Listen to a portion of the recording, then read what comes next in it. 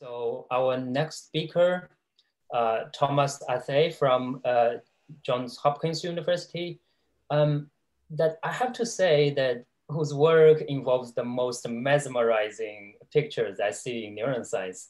So Kami will post a link related to his work, and I encourage everyone in the audience to check it out. So Thomas, ready to show us some pretty pictures? Yeah, absolutely. Thank you for the introduction, Cheng. Can I just get a thumbs up that you can hear and see my slides? Awesome. Okay, so I'm going to talk about some work in progress about automated neuron tracing. And just to start with some background, so whenever you talk about neuron morphology, you kind of have to give a shout out to Ramon y Cajal, who was the first to kind of sit down and in a diligent way, look at different neurons and categorize them according to their shapes, according to their morphologies. On the left is one of his beautiful drawings exhibiting different neurons and their different morphologies. But neuron morphology is not just a thing of the past. In contemporary research into projection neurons, morphology plays a key role. For example, in defining the major subtypes of projection neurons, we have neurons that go from cortex to cortex, those that go from cortex to thalamus, and those that project below the cerebrum. But morphology is not just relevant in subtyping and classification. It's pretty key in understanding learning. So in a classical neuroscience experiment, the figure on the left here shows that in an experiment where they sewed shut the eyes of some kittens and then studied the visual pathway between eyes that were sewn shut and eyes that were allowed to be open and look at the visual world, there was a difference in the morphology of the axonal arbors here on the bottom and on the top.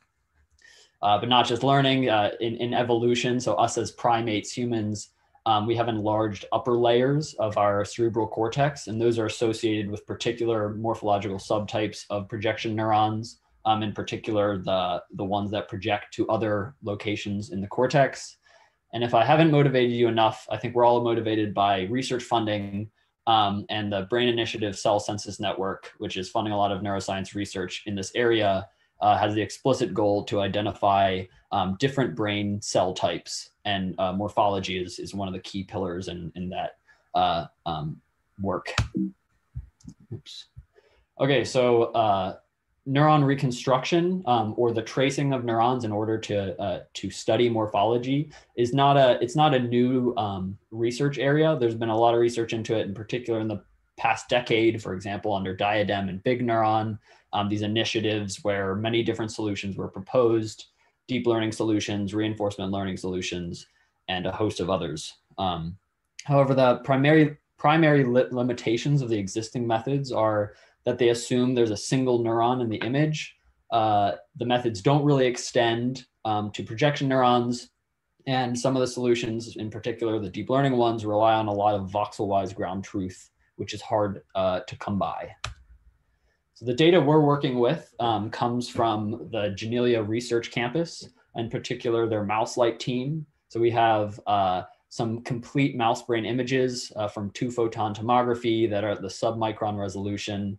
And you can see these colored lines here are reconstructions of projection neurons. And this process is already done in a semi-automated way. However, it's still the bottleneck in producing these data sets. So my problem, or my research is into making this more efficient. So I'm gonna kind of describe the algorithm I'm working on. Any good imaging pipeline starts with some pre-processing. Basically, the important thing here is that we can apply a neural network to predict whether a voxel in the image is part of foreground or background, part of a neuron or not part of a neuron. And in most computer vision tasks, this would be all you need to do. Is this voxel part of the sky? Is it part of the road? Is it part of a person? And then you would be done. However, the shape of neurons is these kind of spindly things with long axons and these curly dendrites means that if you have a false negative anywhere along the axon, you could cut the neuron completely in half. So the existence of these false negatives means you're going to have a lot of fragments that you need to string together. So on this animation is just kind of illustrating some of the different neuronal fragments that may be predicted by a neural network. And this is just a few of many. And the problem now becomes, how do we string these together into a complete neuron? And for that problem, we turn to hidden Markov modeling. So hidden Markov modeling is a classic statistical modeling technique where we have two sequences of random variables, one of which, the one I denoted with X, is unknown or hidden. And the other one is observed. In this picture, it's Z.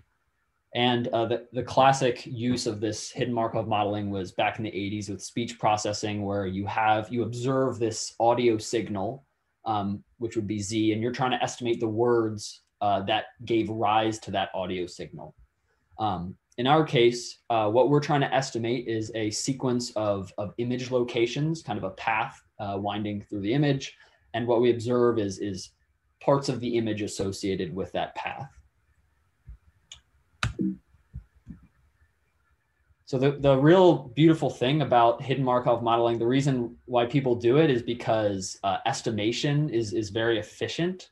So the problem of computing the maximum a posteriori estimate of that sequence of hidden variables, or the map estimate, becomes just a shortest path problem through a graph. So I'm trying to estimate the most likely hidden path according to the posterior distribution, and this becomes a shortest path problem.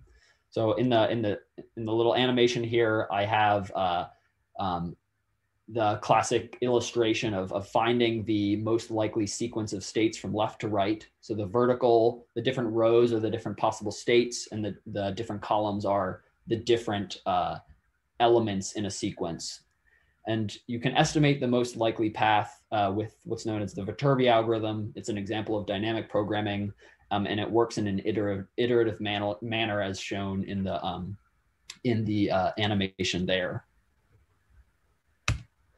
So I want to give a brief video of the Viterbi algorithm working on neurons. It's kind of a short video, but before I get it started, I just want to explain that the green sections, so you'll see the green, and that is the most likely neuron path at that given iteration.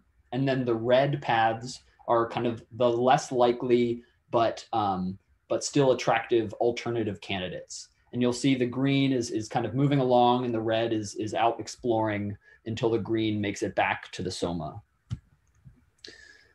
So you can see the red is out exploring over here. It's kind of going to the cell body. It's going to other dendrites here, and the green is hanging out until it comes all the way back to the soma. So this algorithm would work. You would kind of place a bunch of points distally, and then trace all the paths back to the appropriate cell body. And it's worth noting that this path could have gone to these other cell bodies, but those paths were not as likely in terms of posterior probability, and thus did not arise in the segmentation. So this is just a static image of kind of, you would have points be placed distally on the neuron, and then it would trace them automatically back to the soma here. So we have a grayscale image. I have red highlighting kind of the segmentation or the trace that is being done from each of these green starting points. So what I'm working on now, I definitely have a lot of work cut out for me for the rest of my PhD. The main focus is scaling this up. So I kind of showed you a 200 micron, approximately cubed subvolume. I need to scale it up to the whole mouse brain, which will really be leveraging the dynamic programming to do that. And then we'll also need to quantify the performance of these reconstruction of this reconstruction algorithm, and there are established ways of doing that. So that will be straightforward. So thank you all for coming to join me in this talk, and thank you to all the people on the screen for helping me with the material that I presented. So I'm glad to take any questions at this point. Thank you, Thomas, and thank you for keeping on time. And those captions were great. And my sense is that the audience is still taking time, typing questions and voting for them. So I'll just ask the straightforward ones. I'm wondering how much you have to tune your model to fit a specific set of data. There are other data. There are other data sets out there. For example, I know Alfonso Silva, is that probably the name, who worked on marmosets, and where I think they took a heroic effort of doing a lot of these things manually. So I'm wondering if you apply your models to data like outside of the ones you presented, how well do you think it will extrapolate? Yeah, so that's a good question. I think the key, so my two comments with regards to that are, one, probably the most, so I acknowledge this mouse-like data set is very high quality. I think it's a big reason why, where I get to show cool animations. So it's definitely true. If the images are not good, there's really nothing, there's not much that you can fix on the computational side. You really need to start with good images. I think the main key of why I would see it generalizing or not generalizing would be kind of how the level of sparsity of labeling in these neurons. So there's about 100 or so neurons per brain in the data sets we're working with. And I don't, in working with the different brains I have been, as long as that level of sparsity is around the same, it's pretty easy to deal with things like, mean shifts and stuff like that. However, I could see it failing if a ton of neurons in the same spot are all labeled. The final comment I want to make is the longer term plan is to make this kind of an interactive thing. Because the algorithm works in an iterative manner, we can flag the points at which the algorithm is unsure where to proceed, and then like a manual reviewer could come in and efficiently figure out what the appropriate path is. So I think for those reasons, it should generalize to images of similar sparsity and of similar quality. Thank you, Thomas. I think that pretty much covered the question from Benjamin Pedigo, but I'm going to ask it anyways in case you have anything to add. So he said, would the dynamic programming approach be fast enough that it could work in real time with a human annotator, as in, help improve the semi-automated approach? And I guess the answer is yes. Yeah, certainly. For one neuron at a time, which would be as much as a human could handle. It's as much as a human does in the real world anyway. Yes, it could. All right, thank you. And we need to